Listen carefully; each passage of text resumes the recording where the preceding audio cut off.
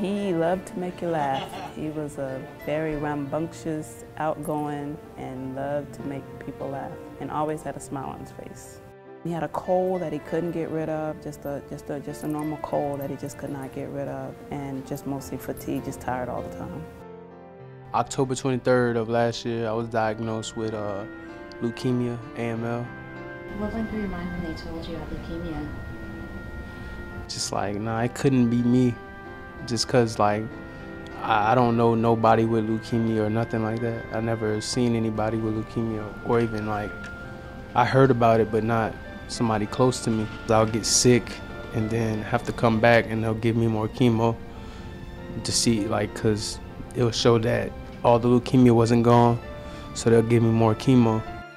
It put it in remission temporarily, but then it came out of remission, and then from then on, he went through at least 3 more rounds of chemo, but none of them worked. I don't know how many units or blood, how many units of platelets or blood I received.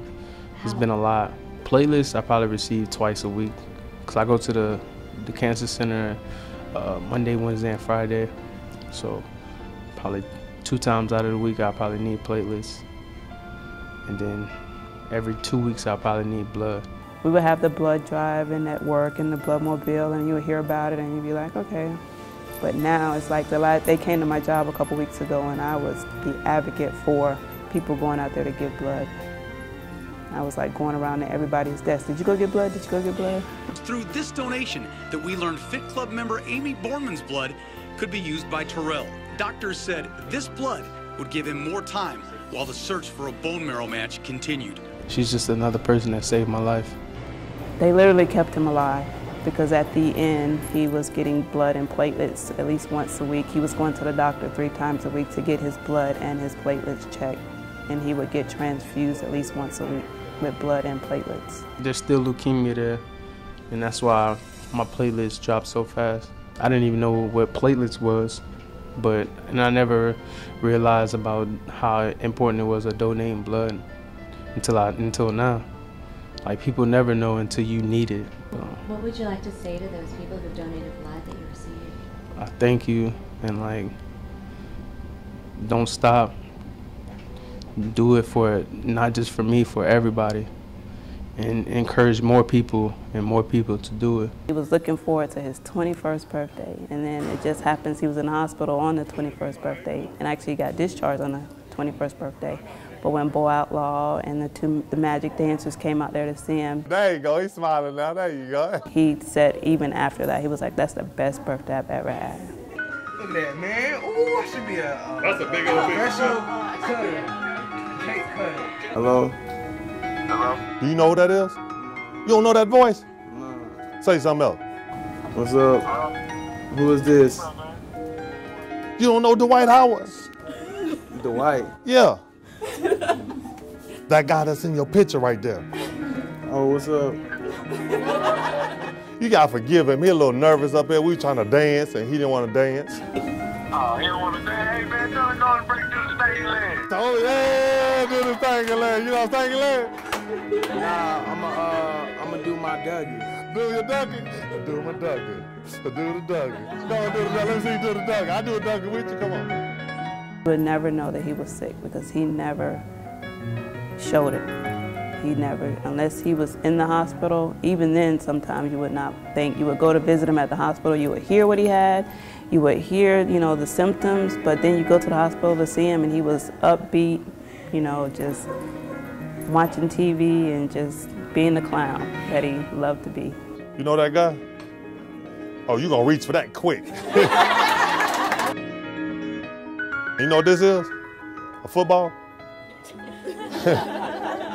Oh, look, he take these immediately. When was the last time you were able to play basketball? It's been a while. It's been a long time. He was really excited about his 21st birthday. Even though he was in the hospital, and on the day of his birthday is when they released him and told him he had 6 months to live.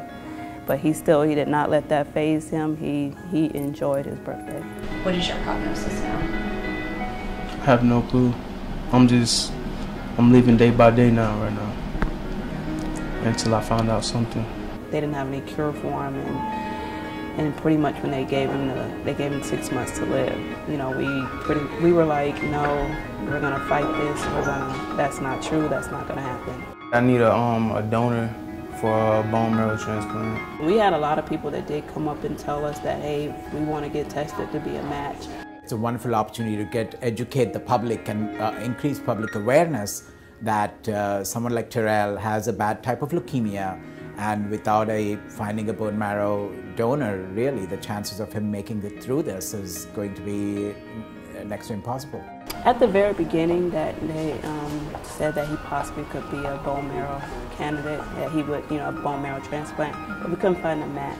He had faith that a bone marrow match would come in time to save his life, but 21-year-old Terrell Wilson died this morning waiting for the right donor to come forward.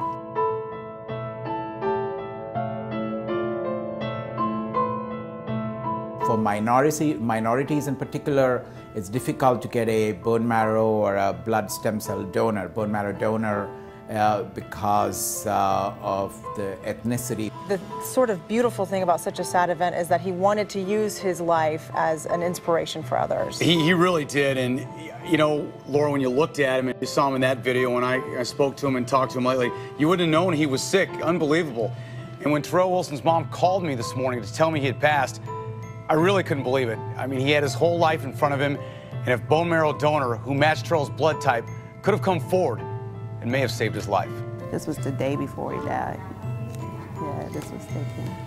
Was a terrific, great kid, and his spirit really inspired me, and he just never gave up and wanted that message to go out to everyone. And for any parent who's ever lost a child out there, a lot of times you see they don't want their children's death to be in vain. No. They'll often start foundations, certain things. Well, in this case, maybe he'll inspire someone to donate blood or platelets and save someone else's life. I hope so. Get out and do it, please. So we appreciate you doing that. Go out there and get on the registry, because it does save lives, and it would have possibly could have saved him if he would have had a match. When I do leave this earth, I still want people to donate.